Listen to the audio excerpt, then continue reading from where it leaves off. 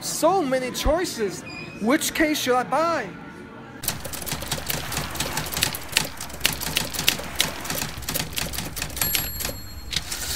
Waiting a long time for this. This is the i-Blason Aries series Samsung Galaxy Note 9 case that I purchased from Amazon for a price of $19.99.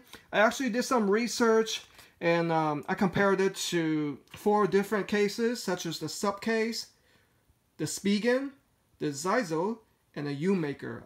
I decided to go with this because it has 418 reviews, 4.5 stars out of 5, with 77% giving it 5 stars, only 4% 1 star. Right, here's the case that it comes with. Yes, I wasn't going to use my brand new Samsung Note 9. Are you crazy without a case? No way. By the way, if you're new to the channel, I bought that from Black Friday for $400 off from Verizon Wireless. The regular price was $999.99, and it's the 128GB version. And let's go ahead and see what all this consists of, guys. You have this installation guide, pretty easy. Basically what it says is insert a coin in the corner, you cover the front, alright, and then place it onto the back. Very simple, probably don't even need a coin. And then next up is a thank you card.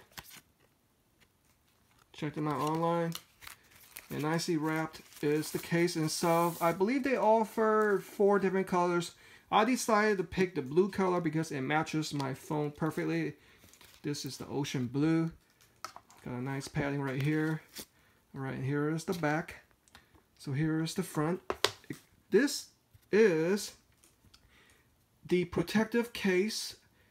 It is fairly flimsy. I wouldn't say thick at all, kind of like a mylar thickness. It feels nice to the touch, and it looks like it's fairly nicely designed. Alright, and here's the back of the case. You have the rubber padding throughout, you got the buttons on the side, and on the back is the awesome blue color that I decided to go with. You got it cut out, actually my bad, it's not cut out. It is a plastic. Oh, actually, it is a cut. My bad. This is what you peel away. Alright.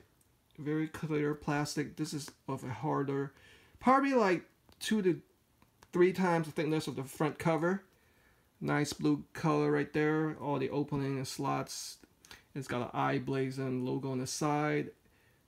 So let's go ahead and put it onto my brand new Samsung Note 9. Alright, so as it said, actually, I'm going to peel this off. How about that?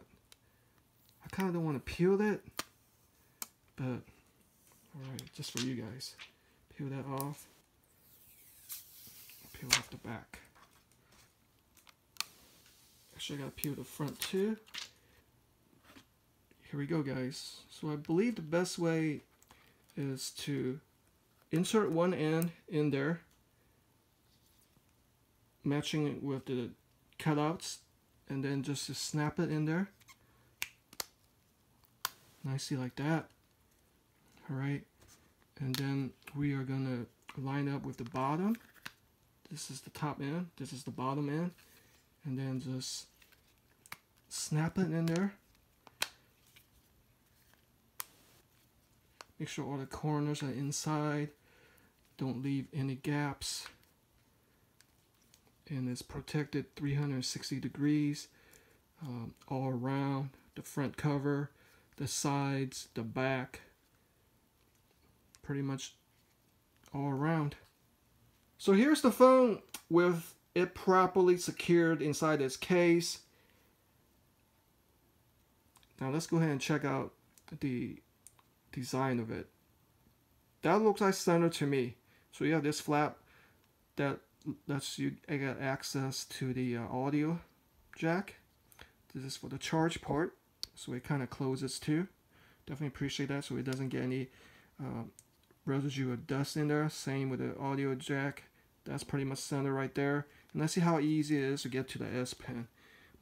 I would say I have pretty small size hands, but it looks like it needs to be a little bit dig into. You might need some fingernails to get into that. Let's try that again. It's not horrible, but it's not the easiest access. Alright, let's go ahead and test out these ports to make sure they are fully functional. Let's say if I was to attach a headphone to it. It's right in line with that. And if I was to charge it, and yep, it's directly centered and lined up. Can't ask for more. So power button, responsive, i-Blason logo. Let's try the different buttons right here. Pretty much responsive with the ringtone. Okay, and on the back it shows the awesome Samsung logo. See that? So it's clear with the cutoff for the camera and everything. Nice blue color to it. It's pretty awesome. It feels pretty nice to the touch, but there's no rubberized grip. That's what I suggest I should do. Maybe some lines on it so it's not as slippery. Let's see how responsive it is with the screen protector. So we need to verify your information before activating your phone. And lastly, let's go ahead and see how responsive the phone is with the case on. I'm gonna say YouTube. Typing is real easy. Whoops, if I can type right and spell right.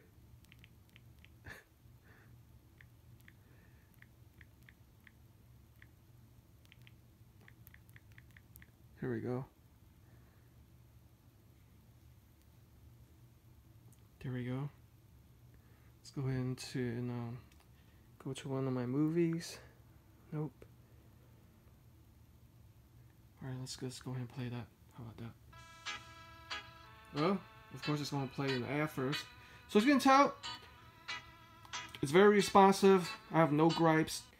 And let's make sure to test out the S Pen sensitivity with the screen cover on.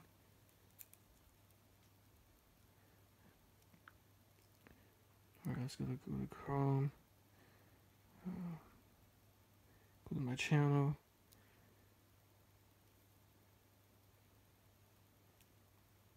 It's real sensitive. It's got an adaptive feel to it. Unfortunately, guys, I am not crazy or rich enough to perform a drop test on my brand new phone. But what I can do is point out the protection that it offers. So let's say if I should drop on the back, it should be perfectly okay because the back is rubberized. And let's say if I were to drop on the corners in the back, that's the purpose of these overhangs or lips are on all four corners. And let's say if I was to drop it, let's say face first, right? There you see. What reaches the ground first? It's the lip.